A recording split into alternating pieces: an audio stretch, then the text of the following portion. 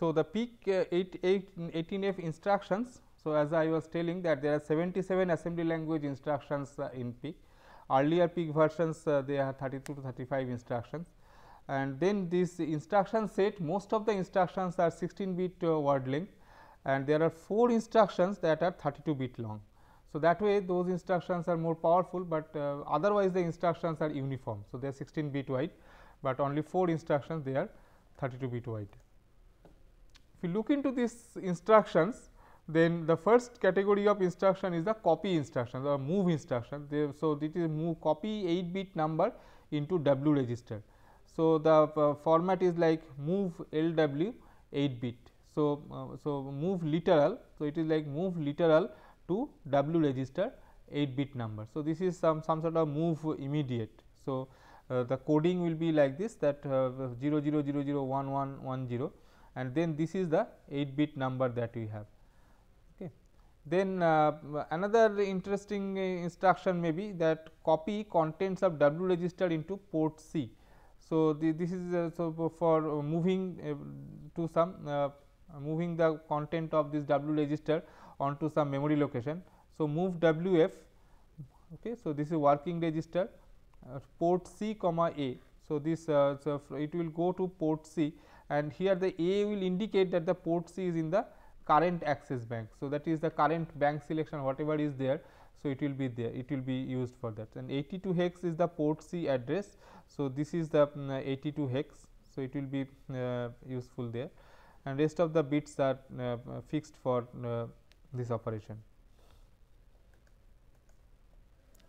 We will try to see one very simple program. So, we will try to write a few instructions to light up alternate LEDs at port C. Okay. So, in the hardware connection, so we will have this port C, and is a bidirectional port, input and it can be configured as input or output. So, we have to set it for output mode for display, and then also logic 1 will turn on an LED. So, that is the structure. So, for this we will try to write the program. So, this is the structure. So, from the 8-bit data bus it will come to port C, and we have got this registers register and then the LED.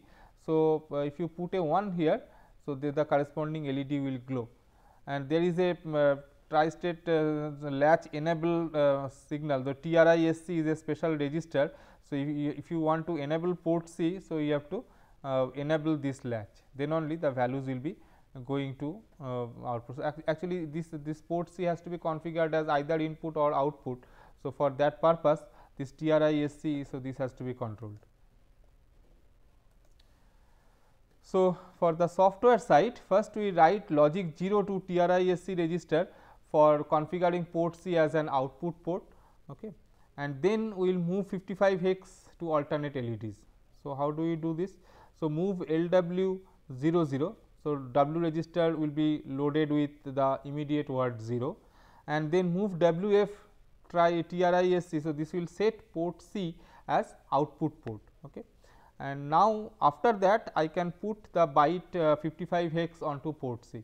So, just like 8051 for output we did not need to configure it, but whenever we are trying to configure it as input, so we had to write a 0 first onto the, write a 1 to the port first, so that the latch was getting disabled. So, here also similar thing, that port C, the port C is a bidirectional port as we see here.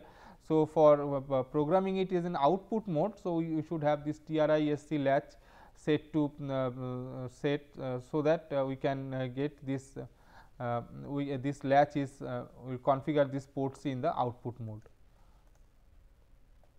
So, if you send a 0 to TRISC, then it will set up the output port C as output mode. If you send it as all 1, then it will be configuring it as input mode. Then we are outputting this 55 hex. So, that is for the alternating LEDs will be on, alternate LEDs will be on, and then this pattern. So, this is moved on to the W register. So, you cannot put this pattern directly onto port C. So, you have to put it onto W register and then move WF port C. So, this will turn on the LEDs, because this 55 hex will go to port C and it will be turned on, and then it will go to this sleep. So, that is the power down mode. So, it will so it is assumed that it will be after turning it on. So, it is going to power down mode. So, if you want that they should blink, then you should put a delay here and then do a shifting of this W register from 55 hex, it should come to the status AA hex, and that way you can put a loop around this, so that you can get alternate blinking of LEDs. That is not shown in this program. So, for an embedded application, you see that this is going to be useful, because we have got this microprocessor unit, program memory and data registers. So, that are there. Then we have got these AD converters are there. So, AD converter we has got analog 0 channel. So, like this is a typical example, like we have connected one temperature sensor, one heater, fan and one LCD panel. Okay. So, it may be connected like this, that this temperature sensor will sense one analog value. Okay. So, that is that is connected to the AD converter, and for that connection we need to use this RA0 pin of this port A. So, port A I am connecting it in the input mode, and this temperature sensor is connected to RA0, which is a multiplexed operation. RA0 AN0 is a multiplexed operation. So, it gets it here. So, whenever this AD converter finishes converting one temperature value, so this the voltage value that is coming from the sensor into the digital value, it will send an interrupt to the microprocessor. So, the MPU unit, and when it is after getting that interrupt, so it will be it will be reading this 10-bit value of the AD converter into this processor. And then depending upon the temperature, we may like to turn on the heater or turn on the fan. If the temperature is above the setting the set value, then the fan should be turned on, and if it is below the set value, the heater should be turned on. So, that can be controlled by these two bits RA5 and RA6 of this port, and accordingly the bits D5 and D6 can be controlled by the microprocessor for port A. Port B and port C, so they are used for this LCD interface. In a port B, we send the pattern that we want to display, and this the other controls, the RS and read writes, these are the controls for the LCD. So, they are coming from this RC lines, this port C, RC1, RC2 and RC3 bits. So, they will be controlling the LCD panel. So, this way you can develop a very simple system using these PIC microcontrollers, or for that matter it can be any other microcontroller, but we can design embedded systems built around these microcontrollers and sensors. Okay. If so, the advantage is that ADC, timer and this LCD. So, ADC, timer and this digital IO. So, they are all part of the microcontroller that helps in the design of the system. Okay. So, after this we will look into another microcontroller, which is known as the AVR microcontroller. So, this is also quite common, and this is used very much in many of these processors, many of these embedded system designs, because of the same reason, because it is one of the powerful microcontrollers that we have. So, and again there is a range of such microcontrollers in the AVR series also, you can find a range of such microcontrollers. So, AVR, it stands for Advanced Virtual RISC. Okay. So, this is founders are Alf Egil Bogen and Vegard Vollen RISC. So, now they were actually two university students. So, when they were student at NTH, they started thinking about this architecture, and later on they developed the structure and refined it into developed the company Atmel Norway, and then the Atmel company was founded by these two chip architects. So, this is one of the success stories of the university projects going into the product. So, as far as the microcontroller is concerned, so it follows Harvard architecture again. So, this is program memory. So, there is the CPU. So, it is connected to, you can have program memory and data memory, and this program memory and data memory, they will have their individual buses, the program memory address bus and data bus, and data memory address bus and data bus. So, this width values 14-bit, 12-bit. So, they are varying, like if you look into different series of AVR microcontrollers, then these values will be varying, accordingly we can have different structures. Now, these AVR microcontrollers, they are a series of 8-bit RISC microcontrollers from Atmel. So, unlike ARM, which is a 32-bit RISC architecture, so this AVR is an 8-bit RISC architecture. So, this is so naturally the structure is going to be much simpler, like all the operations, if they are 8-bit operation, then naturally the hardware overhead will be less, and possibly it will be able to operate at a higher speed. So, they share the same instruction set as the basic CPU. So, all these AVR series of microcontrollers, they will be using the same set of instructions for the as we had in the basic AVR microcontroller, and they follow the Harvard architecture. 32 8-bit general purpose registers. So, it has 32 8-bit general purpose registers. So, that is a large number of registers you see.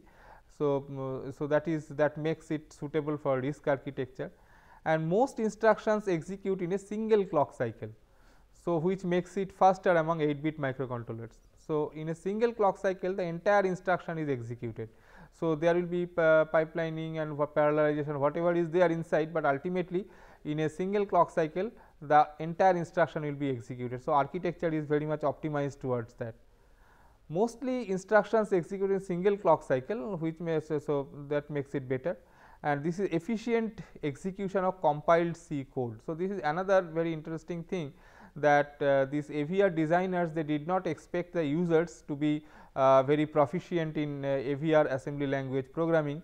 So, it was taken that okay, it is you can write your program in C code, and then there will be efficient compilers which will compile this C code into AVR code, and that philosophy is followed by many other companies, particularly if you look into say the digital signal processors.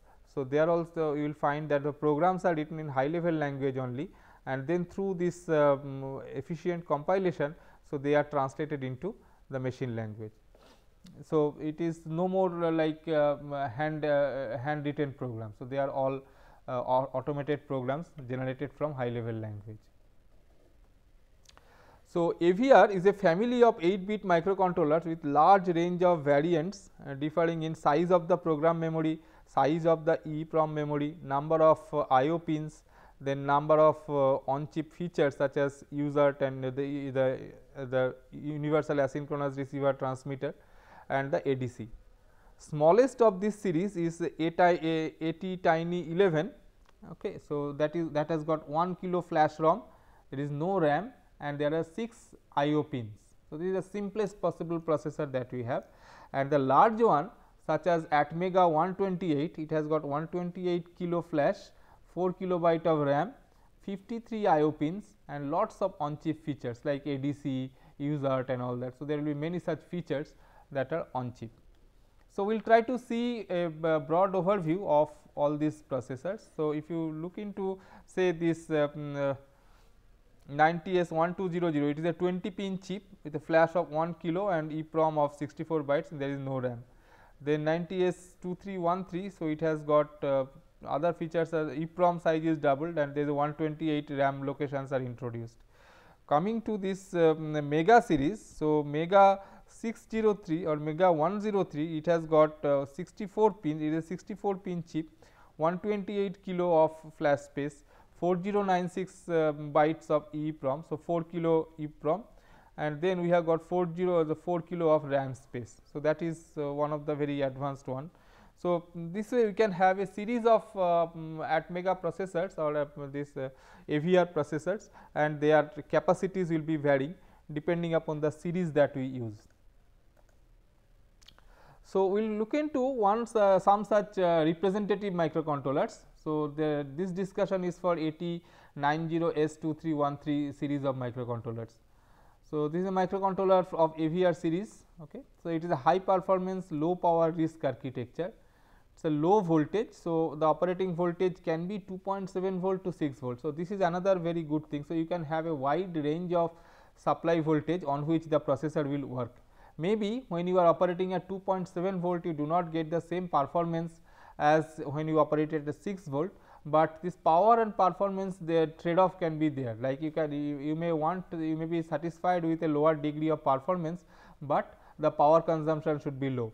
So, in that case you can operate it at a lower voltage, and the other side. So, you may want that performance should be good and I do not mind giving some more power. So, then you can operate at a higher voltage.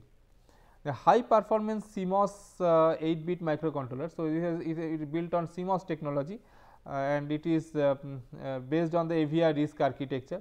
Since the microcontroller for AVR series, so it is also using the Harvard architecture. Okay, so that is the same. So, features. So, it has got 2 kilobyte of in system programmable flash, where you can have this program memory. Then there is 28 byte of EEPROM. Okay, so, you can have some EEPROM where you can have only 28 bytes are there, but the essential values can be programmed there. Then we have got 128 bytes of SRAM, that is for the scratchpad purpose, 15 general purpose IO line, basically that IO ports, then 32 general purpose working registers. So, large number of registers. We have got timer counters with flexible timer counter with compare modes. So, we can compare the value of these timers and counters with some preset values. Then internal and external interrupts. The interrupts are there. Programmable serial universal asynchronous receiver transmitter, the UART. Then we have got one 8-bit timer counter. Then we can have one 16-bit timer counter. So, one 8-bit timer counter, one 16-bit timer counter. So, we have got analog comparator. So, this is another very important thing. So, many times we need to have two analog signals and we need to compare between them. So, in normal processing that we have seen so far. So, what we have to do is we have to take we have to convert those analog values into digital, and by means of some analog to digital converter, and then using that converter we have to run the program. So, we have to compare at the digital level. But if we can do it at the analog level itself, then these additional AD converters are not necessary. So, that is there. So, we can have this analog comparator in the AVR architecture. Then there is on chip oscillator and clock circuitries for clock generation. So, you have got on chip oscillator. So, if you so you do not need the crystals and all that. So, you can the oscillator will be able to generate the clock. So, we will be looking into this AVR architectures, particularly we will look into the registers, the instruction set, IO ports, memory and the CPU structure. So, registers, there are two types of registers, one category is called general purpose, other is called special purpose. So, general purpose register, there are 32 general purpose registers having storage capacity of 8 bits. So, named R0, R1 up to R31. So, these are 32 general purpose registers, and out of that register R0 to R15 and R16 to R31, they are different. So, they are as if they are two different banks and something like that. Can store both data and addresses, unlike other category where all the registers are not equally capable. Like in 8051, you see that we have got the registers, but for indirect addressing we can only use R0 and R1. Or if you look into say 8085, then we have got this HL pair that can be used as memory pointer, but not all of them. So, you see that these general purpose registers in case of AVR architecture, so they can be all these registers can be used as data or address. And there are three special purpose registers: program counter, stack pointer and status register. So, these are the special purpose registers that we have in the AVR architecture. So, pointer register. So, there are three additional 16-bit register pairs, registers 26 to 31. So, they are called the pointer registers. So, so they are called X, Y and Z pointers. So, pointer X is this one. So, this is consisting of register number 26 and 27. So, they are this gives me the 16-bit address, and this is this is the X pointer. Similarly, we have got Y pointer, which is another 16-bit consisting of the registers register 28 and 29, and Z register consisting of the registers 30 and 31. So, read write from address X and they do not change the pointer. So, if you use this X pointer in your instruction, then it will be using this pair as the memory location address from where the value should be read. So, we have got 3 such registers x, y and z. So, if you have got pointer supported in high level language, so to convert it into assembly code, these pointer registers can be used. Then the status register. So, we have got a one status register sreg that has got 8 bit long flip flop, and each bit 8 bit long register, and each bit has got a different meaning. So, this I, the most significant bit is the I bit, which stands for global interrupt enable disable flag. Okay. So, it is that IE or that EI bit or IE bit for different processors, the global interrupt enable. Okay. So, that bit. Then the next bit is the T bit, which is the transfer bit used by BLD and BST instructions. So, these are 2 special instructions that we will see later. Then H is the half carry flag. So, half carry flag is basically that auxiliary carry sort of thing. So, whenever there is a carry generated at the middle, like if it is an 8 bit operation, so from the 4th bit, from 3rd bit to 4th bit, if there is a carry generated, then it will be this half carry bit will be set. Then there is S bit. So, this is for signed test instruction set. So, this is a sign bit. So, if the content is signed negative, then the S bit will be negative, will be 1, otherwise it will be 0. Then the V bit is the 2's complement overflow indicator. So, like when we are doing the operation, so there may be some overflow in the 2's complement notation representation. So, that way it is that overflow information. Then we have got the negative flag. So, this is so if the operation result is negative, then this bit will be set, then 0 flag and carry flag. So, they have got the standard meaning, this N, Z, C and V. So, they have got the normal meaning, but others they have got some special meanings. So, then we have got the stack pointer. So, it has got the concept of stack. So, in ARM we did not have stack by default. So, here we have. So, it is a 16 bit stack pointer. It holds address in the data space of area to save function call information. So, this is only holding the return addresses. Okay. So, they will be saved in the stack, and that is in the data space, that will be saved in the data memory. So, the register structure is like this. So, we have got this address 00 to 1F. So, we have got 32 such registers, R0 to R31, and out of that say this register number 26, 27, 28, 29, 30, 31. So, they are this XYZ pointers. Okay. As far as memory is concerned, so memory can be thought to be consisting of 2 parts, program memory and data memory. So, program memory is 1 kilo by 1 byte, and this data memory is 64. It consists of that 32 general purpose working registers, 64 input output registers, and then we have got the SRAM part, which is 128 locations of SRAM. So, that will be the data memory. So, program memory, flash memory. So, it has got 2 kilobytes of flash. There is then 128 bytes of in system programmable EEPROM program memory will be there. So, this is there, but this is used by the internal purpose. So, they are for interrupt function address 16 bit and double word opcode. So, this 128 bytes. So, they are used for this 128 byte that we have. So, they are used for interrupt function addresses, that is the vector table, basically that interrupt vector table. So, that is there. So, it is 16 bit and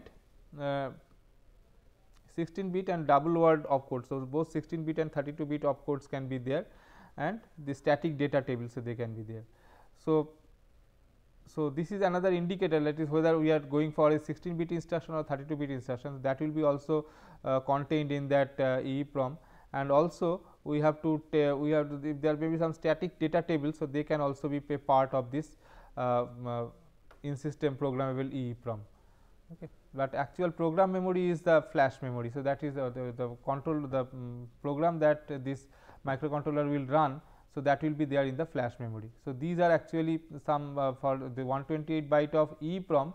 So, these are for internal systems usage, and some static data tables can be put there.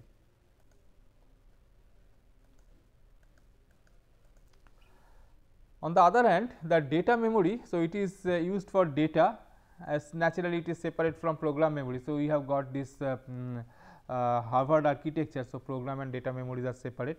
Then this 128 bytes of SRAM, so that is actually making this data memory. So, registers are reassigned the 32 bit address space, so 00 to 1F. So, that is 32 locations are